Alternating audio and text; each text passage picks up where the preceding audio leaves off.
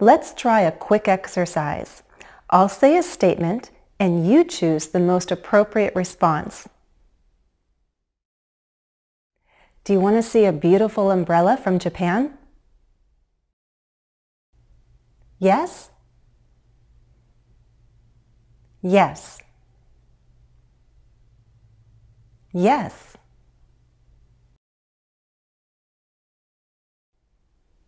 Hopefully you responded with enthusiasm and said yes. Yes. Well, here it is. Let me show you the inside. What do you think? It's beautiful? It's beautiful. It's beautiful.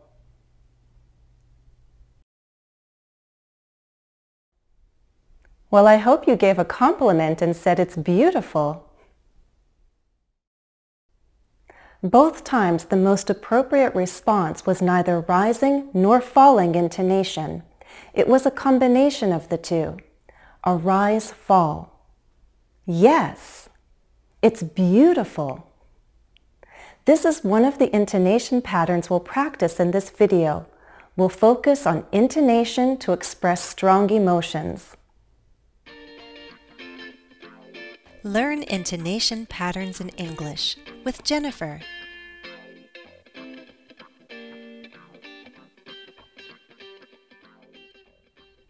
The rise-fall intonation pattern uses a sharp rise before the fall.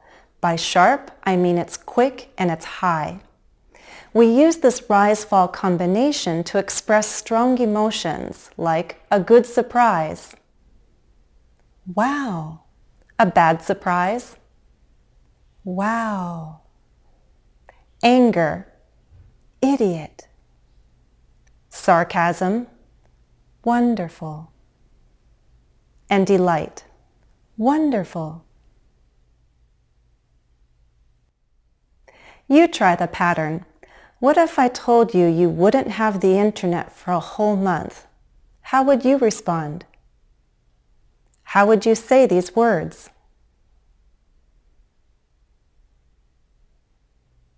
No. That's horrible. That's unimaginable. Again, there's a sharp rise before the fall.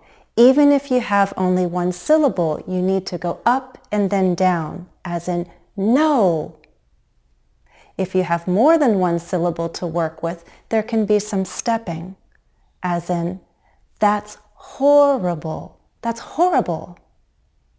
That's unimaginable. That's unimaginable. An exception could be questions that ask for confirmation. Because we feel strong emotion, there's still that sharp rise, but then you continue rising. That includes yes-no questions. For example, really? Or it could be a WH question that we need to repeat because we're so surprised by the answer. What did you just say? You try this sharp rise. What if I tell you that tomorrow you can have dinner with your favorite celebrity at a 5-star restaurant? How would you respond? How would you say these words? Really? I can?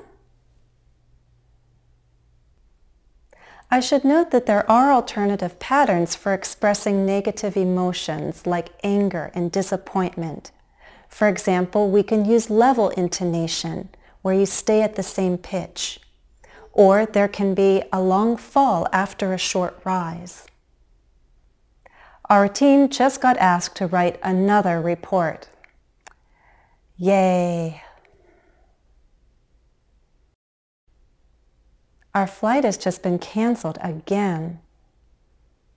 Oh no. Great. Let's try a dialogue. It'll go like this. Do you know how old this umbrella is? How old? I got it about 20 years ago. You're kidding. I don't have anything older than 5 years. Really? Yeah, I don't like to hold on to things for a long time. I'm just the opposite. Now I'll be person A and you be person B. Do you know how old this umbrella is? I got it about 20 years ago. Really? I'm just the opposite. Let's try switching, okay? I'll take role B and you take role A.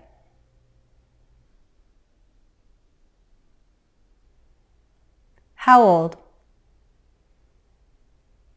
You're kidding. I don't have anything older than 5 years. Yeah, I don't like to hold on to things for a long time.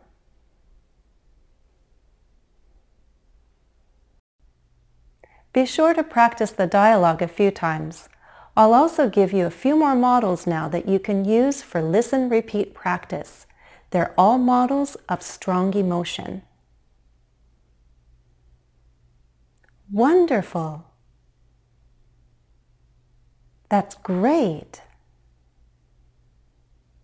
Really? Great. No way. I can't believe it. He said that? That was perfect. Don't do that. I absolutely loved it. That's all for now. Thanks for watching and happy studies.